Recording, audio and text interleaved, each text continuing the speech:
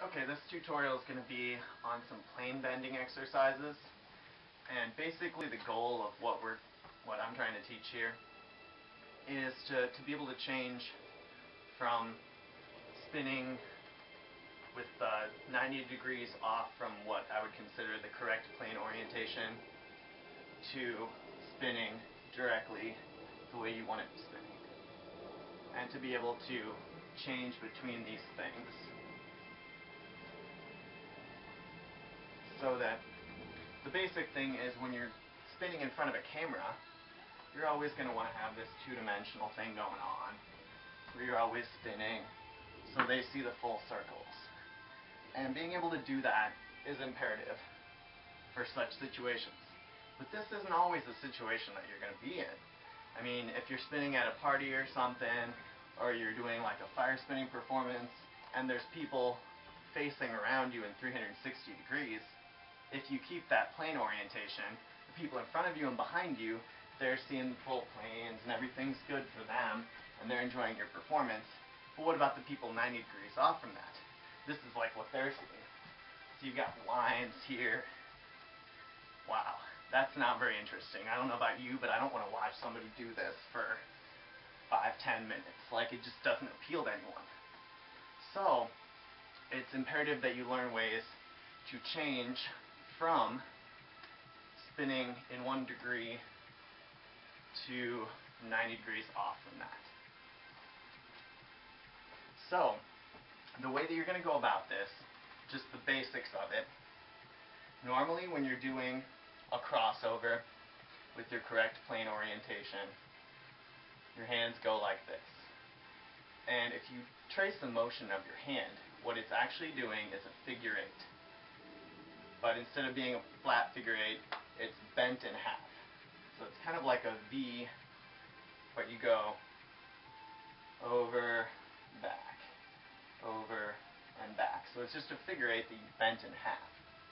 And what you want to do is change from this really steep V to like a 90-degree V. So instead of crossing over to the new side, I cross over 90 degrees from that side. So it's still that figure eight motion, but you're changing 90 degrees. And if you can't do that right away, don't feel bad. It takes a lot of practice to get to the point where you can do a quick, clean change like that. But that's your eventual goal. So start working with this, crossing over to the other side. Just start to flatten that out a bit until eventually you get it so that you're doing it 90 degrees off. And you kind of almost have to slow it down at certain points in the rotation to enable you to cleanly switch that.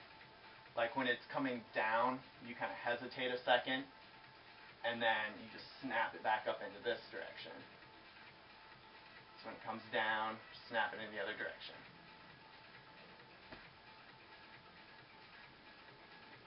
And once you have that down, and you got that with both hands in both directions and all that stuff, what you can do is you can start doing a weave and directly change it from spinning one direction to spinning the other direction. So it's a weave. It's kind of hard to do this cleanly. I find it's easiest in a 5-beat. You got a little bit more time to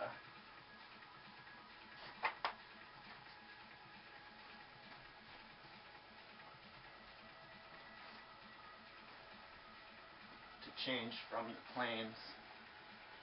But that's a little something that you can try, and it's kind of tricky. But it's something to work towards, because that will enable you to be doing your weave for one audience, and then you immediately go into the other planes for the other side. And another thing that I find is really helpful, one that I kind of came up with, is from a buzzsaw. Once again, when they come down, you can come out into a butterfly. You go back in your buzzsaw, It works best if you kind of change your timing really quick so that you can enter a same timing from a split, your buzzsaw split time, go into a same time butterfly.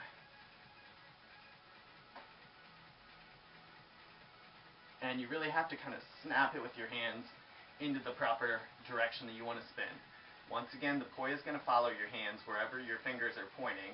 If they're pointing towards the camera there, you're going to be spinning in this plane. And you're bouncing your hand in a mini circle in that direction. If you want it to change to this direction, you point your fingers that direction, bounce your hand in tiny circles in that plane. That's how you're going to be changing. So with both hands spinning, you start to find that there's a few things you can do 90 degrees off. Right now I'm spinning same direction in front of me, or not in front of me, at my sides. And from here, I can tip the fronts of them in to enter a forward butterfly. From same direction, forward same direction, to forward butterfly.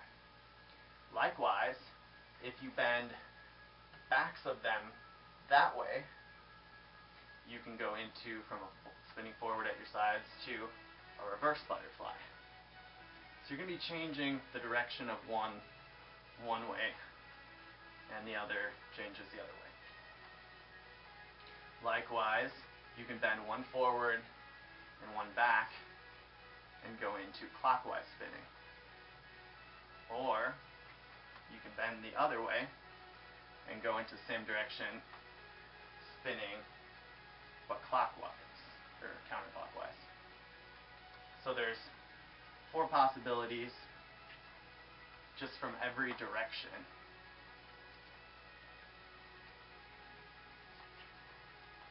And the same thing's true for butterfly. So I can spin, if I look to my right, this one's spinning clockwise, and this one's spinning counterclockwise. Wait a minute. Yeah, this one's spinning clockwise, and if I turn this direction, this one's also spinning clockwise. So from here, you can go into, here's clockwise again, or you can go into counterclockwise. You can go into forward butterfly, or you can go into reverse butterfly. And this is going to be kind of a mind fuck for a while, figuring out how to bend each one in the right direction to get what you want. But this really opens up a lot of possibilities, because you can instantly go from any direction of spin into whatever you want to. Like you're doing your butterfly, and I want to shift 90 degrees and go into a forward weave. Bam, forward weave. And then from this, I can go back into my butterfly 90 degrees off. So you're doing one thing, and then instantly you can go into something else 90 degrees off. And you can change from any direction of spin into anything else. It's just a great way to be able to change your direction and timing from any move to any move. It really helps you out with transitioning, making sure all sides of your audience get something to see, and it really opens up some new transitioning possibilities that you never really could do before. So, hope this is helpful to you guys. It's just something to keep working on. Like I said, it might not come right away, but just keep practicing on this 90-degree plane bend. Start off with your crossing over, and then just start to bend it out. So you're doing your figure 8 bent 90 degrees rather than this much steeper angle.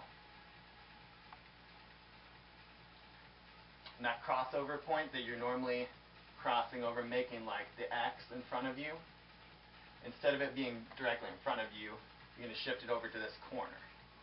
So one plane's over here, one plane's over here, 90 degrees off, and that X that you're making is in the corner now.